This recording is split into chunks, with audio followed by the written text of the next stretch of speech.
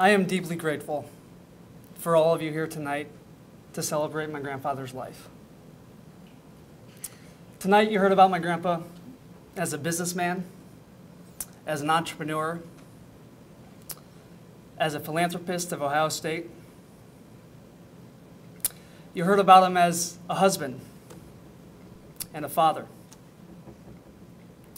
You've heard the character traits that he's remembered by, and even some of his hobbies from his personal life.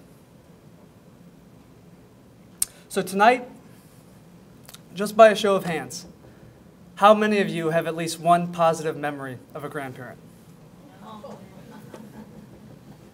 Okay. Well, tonight I'm going to share with you what it was like to be Peter Scott's grandson. When I was a young boy, I knew something was special about my grandfather. I didn't fully understand the success that he had in business, but I knew something was very unique about him. So when most kids aspired to be astronauts or firemen or play in the NBA, I just wanted to be like my grandpa. Yes, you did. So when I was 12 years old, I wrote a letter to my grandpa asking him if he could teach me how to become a CEO. And I got a letter in the mail back from him. I opened it up and it was handwritten on beautiful professional letterhead, inviting me to schedule a business meeting with him to discuss the vision for my future and hear about the journey that he took through his career. So that summer, I flew down to North Carolina to see my grandparents. And I remember one night before dinner, my grandfather invited me into his office. And I have to be honest, I was nervous. I walked in and there's these tall oak bookshelves that he built by hand from his workshop. He had portraits of himself framed from all the different stages in his career. He had periodicals from the Wall Street Journal and the New York Times and the USA Today highlighting his success in his career. And we sat down. He had a whiteboard right in the middle of his office. And on it he wrote CEO at the top and entry level at the bottom. He said, "Grandson, how would you advise me? How would you suggest getting from point A to point B?" I thought hard about it. I said, "Well, that's easy. The shortest distance between 2 points is a straight line. So I would just start here and just climb that corporate ladder to become a CEO." And he said, "Theoretically, that sounds great. But let me show you my path." So he erased my straight line, and he drew a zigzag from entry level across the board about 7 or 8 times to CEO. He said, I want you to take this away. I want you in your career and anything in life to always begin with the end in mind. Always have a clear vision for your future and be very strategic about planning it out, but be flexible because there's going to be obstacles that you come across in your path. There are going to be new opportunities that you don't expect, and you're always going to have to adapt throughout your life.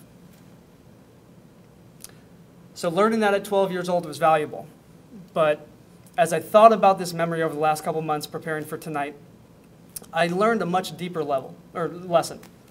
And it was that my grandfather raised me as an adult. You know, most 12-year-olds would get a pat on their head from their father or their grandfather. He actually invited me to schedule a business meeting, so he always treated me as an equal. If you knew my grandpa, you would know the most important person in his life was my grandma. They had an extraordinary love relationship.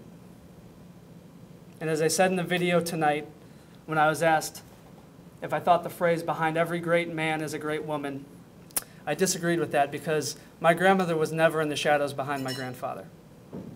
She was right by his side every step of the way. They were best friends. They had a partnership that was unbreakable. They were on the same page in every area of their life. Now, most grandparents could teach their grandchildren about business and about love. But what did I really learn from Peter Scott as his grandson? Well, to be honest, uncomfortably honest, my grandfather taught me what my father couldn't. He taught me to be self-reliant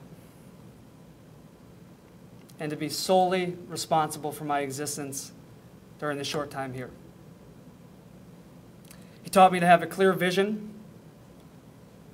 for my future, no matter what obstacles I come across. He taught me to be flexible, but hold steadfast. And he taught me to treat everyone I come in contact with as an equal. He treated me as an equal at 12 years old, and he treated my grandmother as an equal their entire lives together. My father can't be here tonight because he lost his battle with cancer 3 years ago. Yes. And we loved each other deeply. I was the most important person in his world. Right. But like many fathers and sons, we didn't always see eye to eye. So when my father dropped the ball, my grandfather was there to pick it up. And that's why I'm grateful for the man that he was and the man that I've become because of him. Thank you.